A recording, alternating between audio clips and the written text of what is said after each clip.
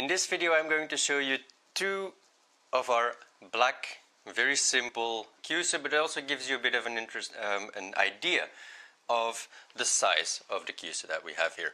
So this is our simple kyusu for one.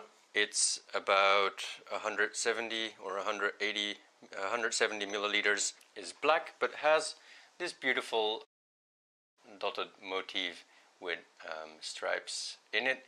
It's very simple, very rustic. It can be used in almost any situation. And compared to this one, which is, sometimes I brew tea with it for 5 persons, then it holds 5 cups like these.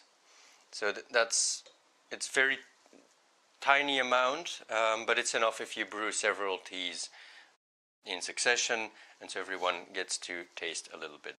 It's perfect if you're brewing tea for 2 or 3 persons. Now, in comparison, we also have this mini kyusu.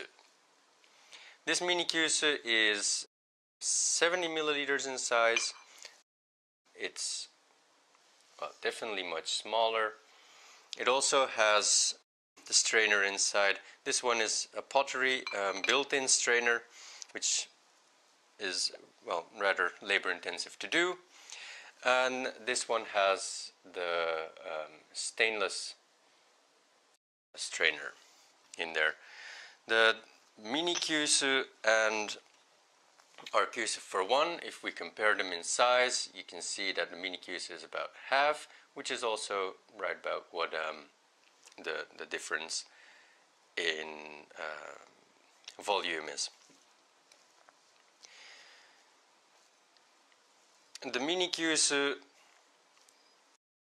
is enough if you want to drink tea for, well, brew tea for yourself or brew it for someone else. It just holds enough for, I think, one person, 1 cup.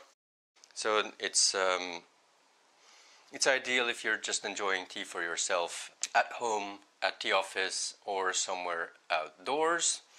This kyusu is suitable if you're enjoying tea with someone else together.